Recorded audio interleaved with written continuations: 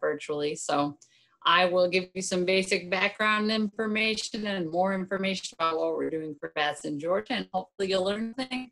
Like Eamon said, if you have questions, feel free to put them in the chat. So hopefully my slides will go.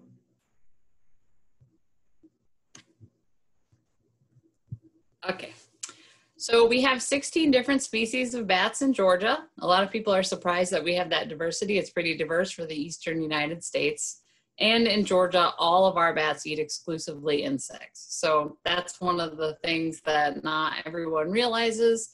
There are bats around the world that are pollinators, but in Georgia, our bats are eating insects and they're doing a great job of it.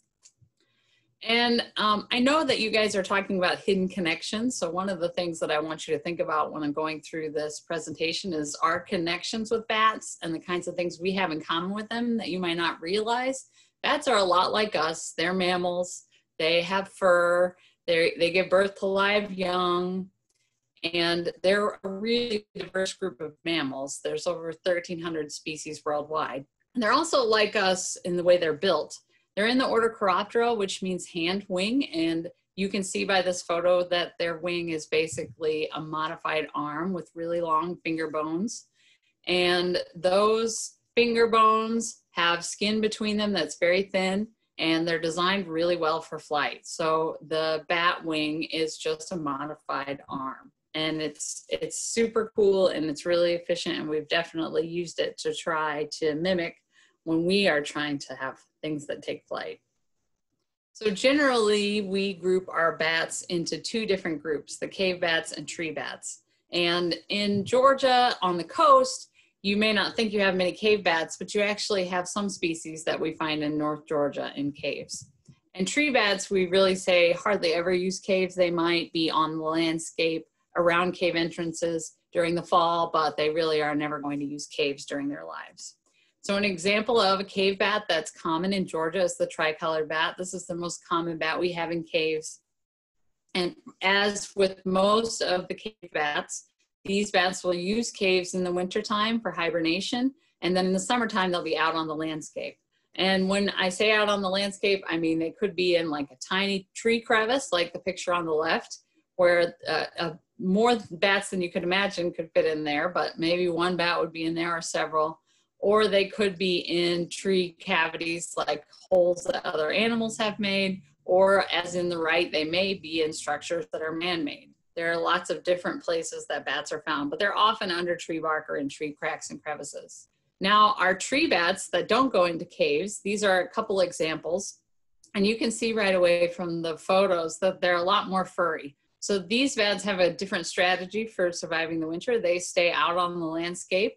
And the red bat in the upper left is actually able to stay out on the landscape as far north as Missouri, and they can be under the snow and under the leaf litter.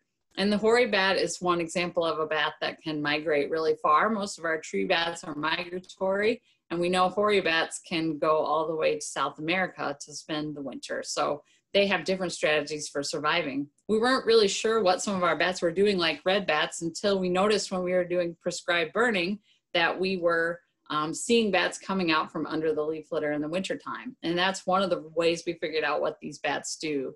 And as I said, you know, they are migrating, and we may have some bats in Georgia in the wintertime that came from Canada in the summer. We just don't know because it's hard to follow bats. They're really small and we can't attach big satellite tags to them. So we still have a lot of unknowns, but we definitely know they migrate. And a lot of people don't realize they use some of the same routes as our birds do. So one of the reasons I like to talk to people about bats is, in general, bats are invisible, right? You go outside, and unless you're in a place where there's bats that are grouped together and you can see them right before it's completely dark, you may not even notice them. And you probably also know that bats use echolocation to travel, to find food, to communicate. And we cannot hear those echolocation calls mostly because they're too high frequency. And I have an example of a bat call. And so you can hear it's just a series of clicks. And these clicks get faster as they're getting closer to prey, and they're basically using sonar. They're using it to find food and to avoid things when they're flying around. So we can't hear that out on the landscape, unlike birds, which you go outside, you'll see them flying around, you'll hear birds calling during the day. You may have bats flying right over your head at night and you have no idea. So another reason that I really want to talk to people about bats is, in general, they have a bad reputation. Now, this picture is supposed to be one that will make you feel a little warm and cuddly when you think about bats. And these bats are flying foxes. These are not native to the United States. They're the bats that look more like the mammals that we're used to hanging out with, like dogs and fox faces. But, you know, these kind of campaigns to make people appreciate bats are important because they do have a bad reputation for some reasons that we have to discuss. And the first thing that I want to mention is bats and disease, because that's something that's on everyone's mind because of the current global pandemic.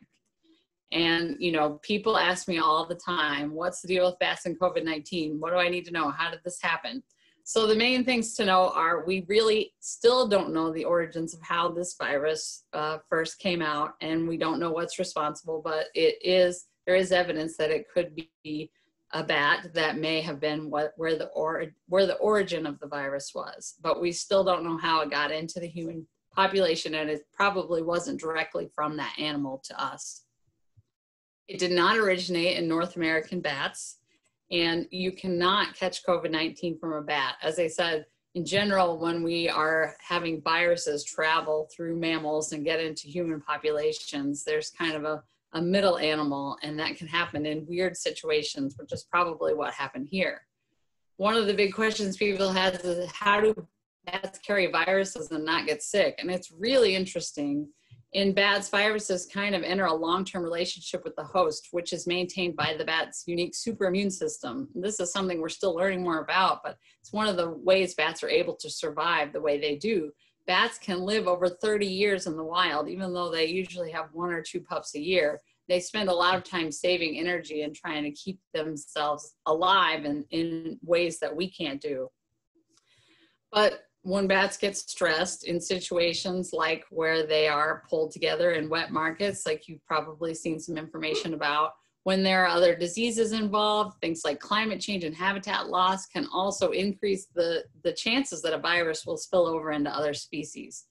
And when a bat experiences stress of their immune system, that's when that virus balance might be disrupted and it will be allowed to multiply and spread. So those are the ways that bats can carry viruses, but also spread them to other animals. One thing people always think about when they think about bats is histoplasmosis. And histoplasmosis is something that can grow on bat or bird droppings. It's actually fairly common in the Southeast because of all the chicken farms we have. And most people that are exposed to histoplasmosis don't know it and never get sick. But if you're in a situation like the bottom right, where you have a lot of guano and you have known histoplasmosis, it's very rare. That's a cave that not very many people enter.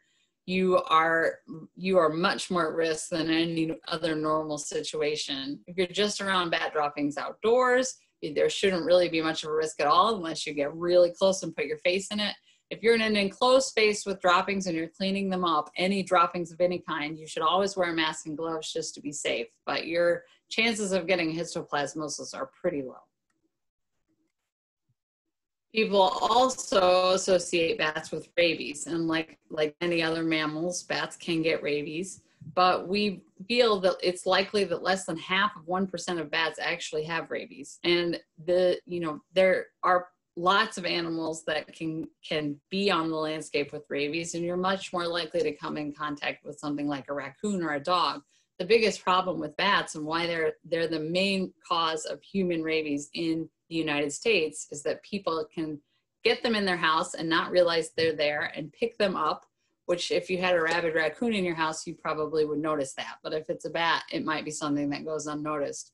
Again, it's very rare. Human rabies cases in the US are very rare, but it is a fatal disease, so it's something that we have to consider. So all bat researchers are vaccinated for rabies, and what we tell people generally about wildlife is don't pick them up.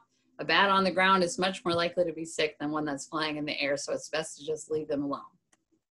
Another reason the bats get a bad reputation is because they do get into houses, and if you have a situation where you have bats flying around your living room, it's probably a problem you want to deal with.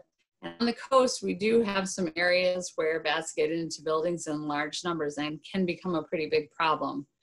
In reality, most of the nuisance bat situations are pretty small and can be handled by the landowner. And the most important thing, if you have bats in your house, is to first identify where they're getting in. The most common spot is your attic vent. These are supposed to be screened on the backside, but sometimes those screens fall off or are never put on. Also, places around your roof line can get damaged and cause spaces where bats can get into. So you need to keep up your structure to keep bats out. If you get bats in, we have a lot of information on our website at georgiawildlife.com, and I'll have a link at the end to the direct site for looking at our bat information. The most common thing to use is an exclusion tube, like on the left, where you kind of seal up all the areas the bats are getting in except for one spot, so those bats can get out and then they cannot get back in again when they come back in the morning. You can also use a one-way door.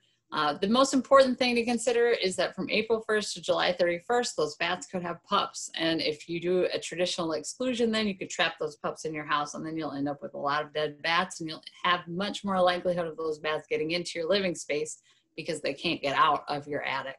So most situations can be dealt with by landowners, but we have a lot of information to help you, and we have nuisance wildlife control operator information if you have a bigger problem that you need to have handled. But more and more, when people call me because they found bats in their attic, they want to figure out how to keep them around, but just get them out of their house, which is understandable. So they ask about providing some alternative housing.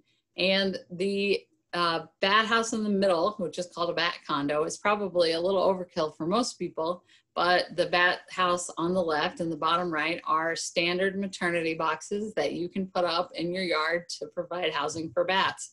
Not all of our bats will use bat houses. It's mostly those bats that use caves during a portion of the year. There are lots of bats, and especially in the coastal areas, that love to use bat houses. So this can be a really beneficial thing to do. The most important thing is that you put up the right type of bat house. Bat Conservation International, they currently aren't certifying bat houses, but they approve designs for those bat houses to make sure they're correct. It's important for them to get sun. 6 to 8 hours of morning sun is best, but especially in hotter areas like our coastal areas, afternoon shade can be beneficial. It's also better if you put them near good so bats can fly out and get to cover quickly. They can find food and water, and getting them 15 to 20 feet above the ground is important as well, so they have plenty of space to drop out without getting caught by predators.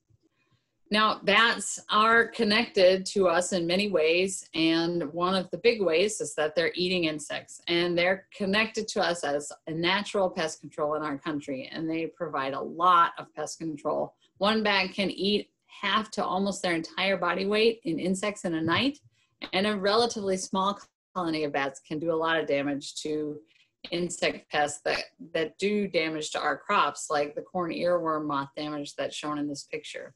It's been estimated that bats could be worth roughly $23 billion a year to the agriculture industry. It's a hard number to come up with, and this is a mid-range estimate, but we know that they are very valuable and they do directly impact our agricultural industry by pest control. The biggest reason that I like to talk to people about bats is because they are declining. And there are many different reasons for that. Like most of our species, the main reasons that animals decline is loss of habitat or changes to their habitat. Bats need clean water, they need big old trees, they need young trees, they need live trees and dead trees in different states of decay, they need clean caves, they need clear coastlines, all the things that we have lost a lot of in the past. And you know, we are constantly trying to improve habitat, but you can't just go back immediately from all these losses. So bats have definitely suffered losses. And one of the examples that you can see really obviously is from the Raffenest big-eared bat that really prefers roosting in these big hollow tupelo and cypress trees, which our stronghold for those areas in Georgia is along the Altamaha River corridor. And there are not nearly as many of those trees left as there used to be. So this habitat is really limiting now, and it has caused these bats to decline to the point that we feel that they're rare. Another newer thing that's affecting bats is wind energy. This is something that we weren't really sure how it was going to affect our bats. We expected it would affect birds, but it turns out that on one foggy night at a wind facility in West Virginia, hundreds of bats were found dead on the ground. And it's estimated that over 500,000 bats are killed annually across Canada and the United States. And that is a serious number of bats that is being killed every year. And it is also estimated that some relatively small changes to these wind facilities can reduce the loss of bats by a significant amount. So there's been a lot of work done to try to work with the industry to be sure that we can reduce the use of these wind turbines during low wind periods so the bats can actually fly without getting killed by wind facilities.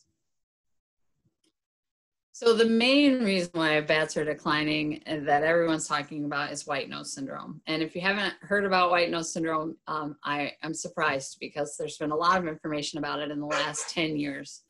White nose syndrome it was discovered over 10 years ago in New York, and it is something that affects bats in the wintertime. So it was first noticed because bats were flying out of cages in the wintertime in New York, which is not common because there's no insects around in New York in the winter. And when researchers went into caves, they saw bats with white fuzzy noses and with fungus growing on their wings and ears. It took a while to figure out what it was, but now we know it's caused by a fungus called Pseudogymnoascus destructans. This fungus is new to science, which is not that surprising because there's not a ton of people that study fungus. We know that it irritates the skin of bats and wakes them up from hibernation. It actually will eat holes in the wings of bats and cause damage. It causes the bats to die from starvation, mostly because they are waking up too often during hibernation. They also get dehydrated and they get infections in their wings. And this is the current distribution of white nose syndrome in the United States. It's spread very rapidly since it came onto our landscape. And in recent years, it's spread to the West Coast, through Canada further west, and it just keeps popping up everywhere during the winter in new states further west. You can see this year in Georgia, if you look at that map, it's moved a little further south. We found the first records of the fungus, not actually the syndrome, but the fungus in some of our culverts in the central part of the state where we have hibernating bats. So the impacts of white nose syndrome are very significant. In general, over 90% of the bats die in the first few years of infection, and this means millions of bats have died so far. That's caused a 93% decline in our regularly monitored caves across North Georgia since 2012. And it puts several species at risk of extinction, including the tricolor bat, which was always considered a pretty common bat in our state. This is an example of declines at the first site on state lands where we found the fungus. You can see that we've had a 94% decline in just 7 years at this site. And it is really something that we're watching. We know that the numbers are starting to kind of bottom out, but does that mean that these bats are surviving?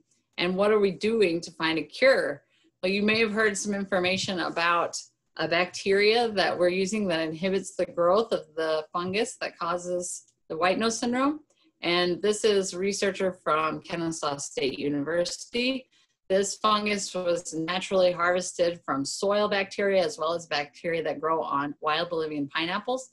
And it releases a volatile compound that will reduce the growth of the fungus and in some cases completely inhibit the growth. So the researchers have found a way to distribute this volatile compound throughout hibernacula. And it's definitely not killed the bats in the hibernacula, so that's been good. We've been using it at a tunnel site, so it's not a natural cave. But is it going to cure this disease? And the answer is no. When you're thinking about treating bats on our landscape, it's impossible.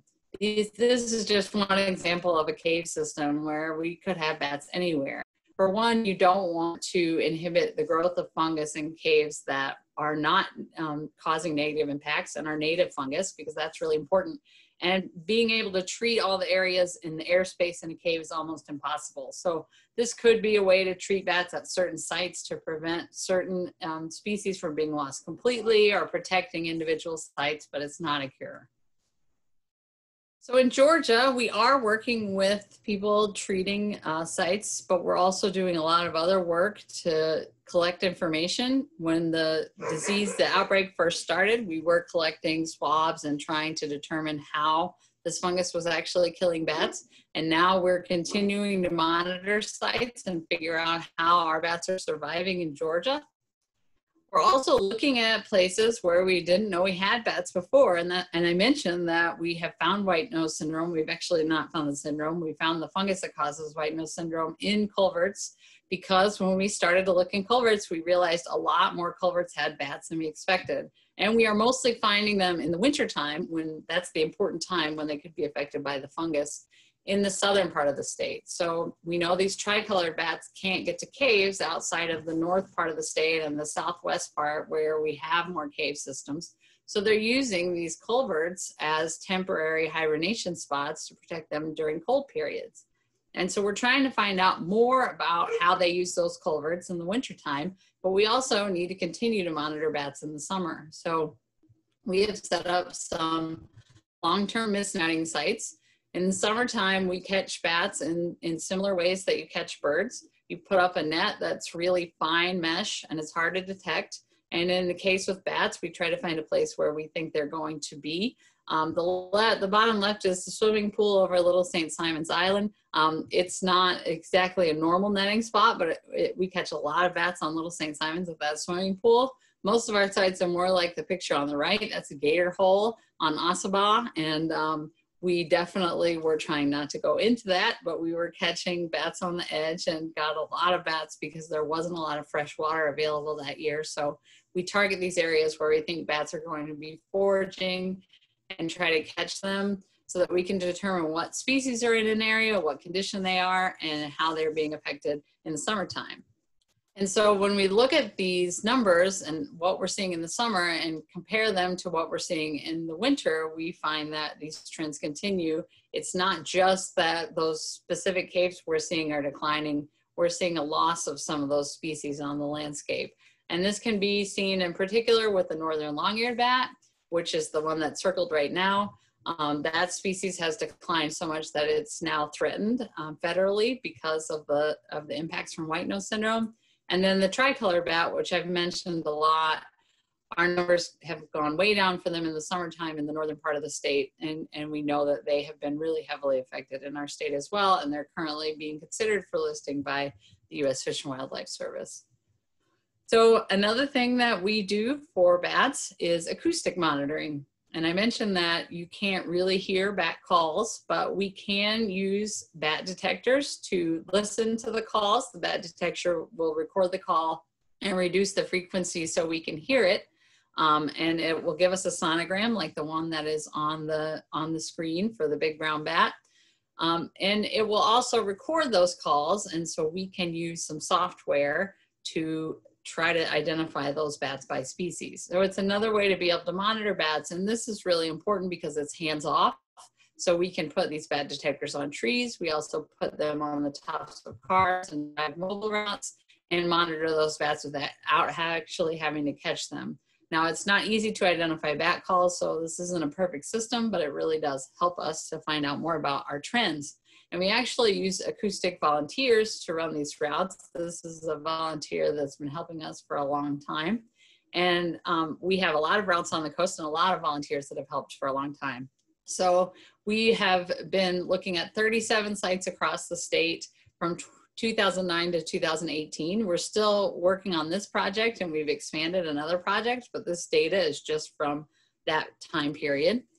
And we collected over 300 nights of data and identified over 10,000 bat calls. There were plenty more calls that we couldn't identify, but that's what we were able to identify. And we are just trying to look at some general trends from this work. And we have seen that the number of tricolored bats significantly differed between our northern and southern routes, basically the areas that were affected by white nose syndrome and those that were not. And you can see clearly as time goes on, the bat calls from the north for tricolored bats go way down. And it's just another way, this is our third way to verify that the declines we've seen in caves are actually declines that we're seeing across the seasons on the landscape as well. So to get back to your hidden connections topic, one of the things that I always like to tell people is that one of the ways you can help bats is to plant native species. And that's not just for bats, and I'm sure Eamon talks about this all the time, and you guys have heard a lot about it, but planting native species is really important for all of our wildlife. And for bats in particular, if you have native plants that attract native insects, those bats are going to be able to feed better in your yard and in your area. And they'll also have more cover where they can spend their time in the daytime. So planting native plants that the bats are used to is very important.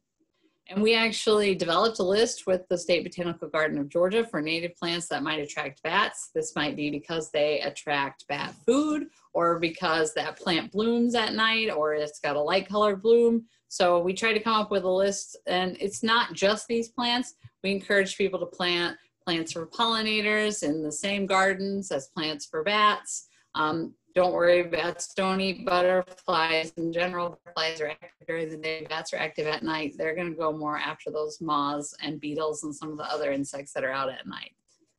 So providing habitat for bats and for other wildlife in your yard can be really important for you to be able to help them. I have a bat house in my garden, and I got bats this year, and I can tell you, I mean, you would think that I would be tired of looking at bats because I work with them all the time, but we go out almost every night and watch them come out. Other people like to come over, and getting your whole family involved in trying to keep up your native plant garden and provide more habitat for wildlife is something that you can do when you're stuck at home during the pandemic. And if you get enough bats in your bat house that you want to count them for us in the summertime, we have a little application on our website where you can do that, so we can monitor some of these smaller colonies across the state. Another thing you can do for bats is to educate other people about why they're important. You know, we've done a lot of education events, and I do programs as much as I can, but I can only reach a small number of people. But I know that people are constantly telling people about stuff that they've heard about. And if you share information about what you know about bats and why people should be concerned about them, and why, you know, you should protect them even if they're in your house, you can try to get them out safely without hurting them. It's really important information. And I'm sure you guys have seen this, especially since there's a new license plate with pollinator on it, but these license plates support our wildlife conservation program. We don't get all the state appropriations that come to the game and fish sections of DNR. So we have to raise money in different ways. So if you want to support bats and wildlife in Georgia, buying a license plate is a great way to do that.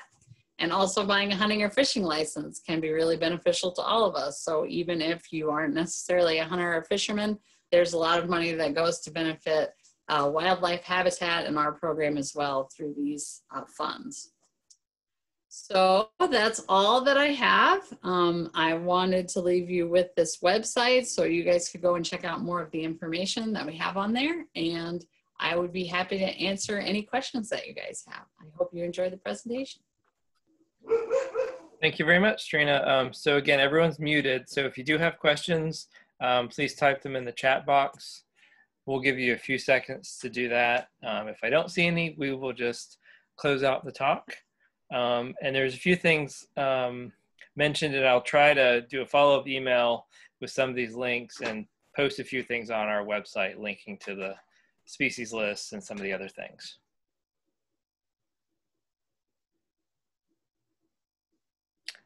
Okay, so we have a first question from Ashley. Have there been any successfully tagged bats? Yeah, there have. So there's a couple of ways that we tag bats. We can put bands on them. You guys have probably seen birds with bands. They've been banded for a long time. The type of bands you use on birds aren't really good for bats because they don't really have much of an ankle. Their wing connects so close to their foot that there's not really enough space to put a band on their ankle. So we put them on there right below the wrist. So that band is not the same as a complete circle that goes on a bird's leg. It's just a metal band with lips that goes against the wing membrane of the bat. So we can tag bats that way. We have had a lot of success recapturing bats in places where we know they come back. Like we see bats every year in the same culvert. So we're able to tag them. And sometimes we can see them moving between culverts. We also can follow them with radio transmitters, but we can't use big satellite transmitters or transmitters that last a long time. So generally our transmitters last a maximum of 3 weeks. You're lucky if you get 3 weeks. And they're hard to apply to bats, so we generally trim the fur off of the back and use skin bond to bond the transmitter to the skin of the bat like you would use in surgery. Then as that fur grows out, the transmitter falls off. So the transmitters have a very small range as well. We're lucky to get a quarter of a mile, a half mile out of that transmitter, so it's a lot harder to follow bats than some of the bigger animals. But we are able to successfully tag and follow them, and that's been a way where we've seen some migratory patterns, especially with some bats from the Midwest to the South. So we've learned a little bit, but not as much as we can once the battery technology gets a little better. Okay, we've got quite a few more questions. Can you see the chat, Trina? Do you want me to read them off, or do you want to scroll through them yourself? Let me see if I can pull up the chat. Okay. So we got I can see. Next one was Brittany's. Okay. What's the most threatened species of bat in Georgia and where are they primarily located? So that would probably be the Indiana bat. They are located in the northern part of the state. They've been federally endangered for quite a while. And for a lot of the reasons that I mentioned, they are caved obligate species in the winter. So they've been really impacted by impacts to caves, and they have really specific requirements for their summer roost sites. So they like to be under loose bark under trees that get a lot of sun exposure.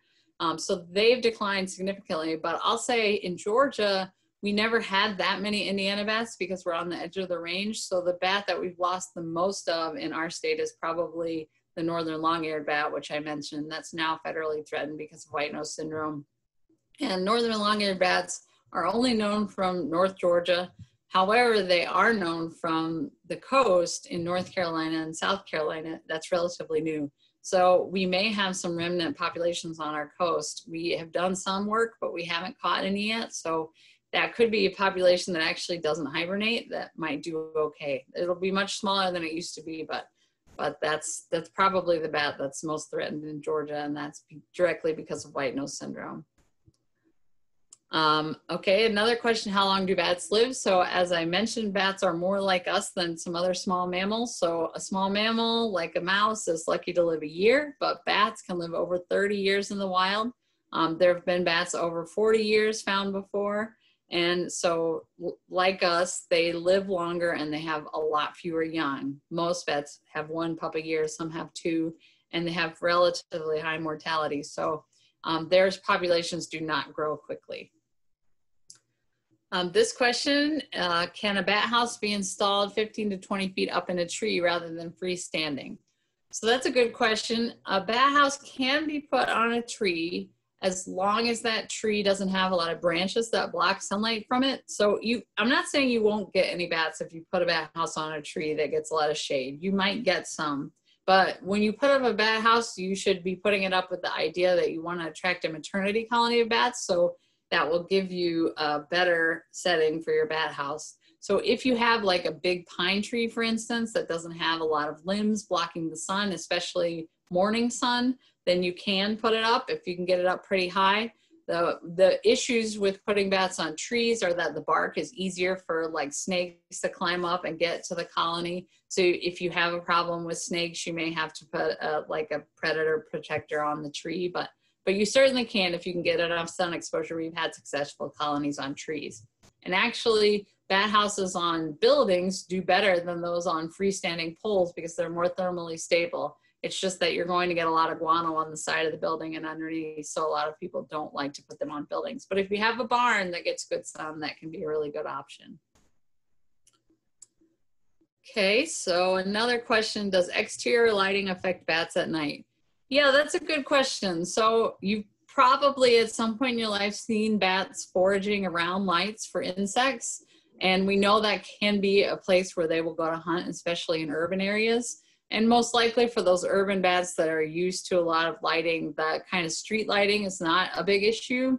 But excessive exterior lighting is probably not good for bats because they can be flying along and those floodlights could really like flash in their face, and that could cause them to crash into buildings and trees and things, because they aren't just using echolocation, they're using sight as well when they're flying around. So I would say exterior lighting, you know, like street lights is probably not terrible, but as with all wildlife, if you can reduce exterior lighting at night, it's a good thing. Question to repeat the species of bats that are federally listed are being considered. So the gray bat, Indiana bat were federally listed before white nose syndrome. The northern long-eared bat has been listed since white nose syndrome. And currently the tricolored bat and the little brown bat are being considered for listing because of impacts from white nose syndrome. Okay. So someone asked that they said they installed a bat house 7 months ago and they've been putting guano around the area of the tree, but they still don't have any bats, even though they see them flying around. So I would say go to our website and look at all the tips we have and see if your bat house is in the best spot. I will also say 7 months is not that long. You know, bats will sometimes take some time. The bat house will age and it won't have as much of an unusual smell over time. So it may take a while for bats to use it. If you see bats in the area, you may be seeing bats that won't use those types of structures. Like you guys on the coast have a lot of Seminole bats and red bats and bats that don't use bat houses. But it may also be that they just already have a roost site that's really beneficial and that they're doing really well, so they don't need to move. I'll also say that this is the time of year where you might start to see bats checking out new roosts because their maternity colonies have broken up. Our bats just came back. They were not in the house during the summertime, but they just came back to spend the cooler months in my bat house. So they may pop in and out, and sometimes it can take years before bats find your house. But I would say if you have a house up for a couple of years and you don't get any bats, it might be a good idea to reevaluate. Make sure you still have a well-designed bat house. Make sure the color is right, and then maybe try to move it somewhere else where it might be in a better spot for bats. I have a question. Has COVID affected funding for your organization? And this person mentioned that we have restricted wildlife rehabilitation for bats. So I wouldn't say that COVID has directly affected funding for our organization at this point. We operate mostly on grants that were in place before the pandemic started. So currently we're kind of operating as usual with funding. New grants have been a little slow because not as many people have been working on the paperwork. So that has slowed things down, but hasn't really stopped our funding. We did, in the beginning of the pandemic, issue restrictions on rehabilitation because the biggest concern was we know that our bats cannot give us COVID because it did not originate in North America, and our bats are not likely to carry this type of coronavirus, if any. But we were concerned that it was possible that people could transfer COVID to bats. And some research that was done really quickly showed that it was a possibility. So we encouraged wildlife rehabilitators not to take in bats this year just to be safe, because we can't control every situation and whether certain rehabilitators have people coming in. So we were a little bit concerned about that because if a bat's released onto the landscape and we had transferred COVID-19 to that bat, it could transfer through populations and cause whole different problems. And again, that's really unlikely, but as researchers and people rehabilitating animals, we don't want to bring new problems into our wildlife populations, especially with bats, since they're already dealing with white nose syndrome and all the other things that are causing declines.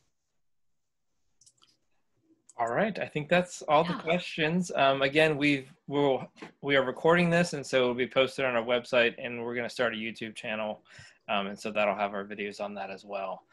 So you can revisit this, look at some of the content if you didn't remember everything. But Trina, I want to thank you again for taking your time, and everyone for joining us. Thank you guys, I appreciate it. All right, see y'all on the next one.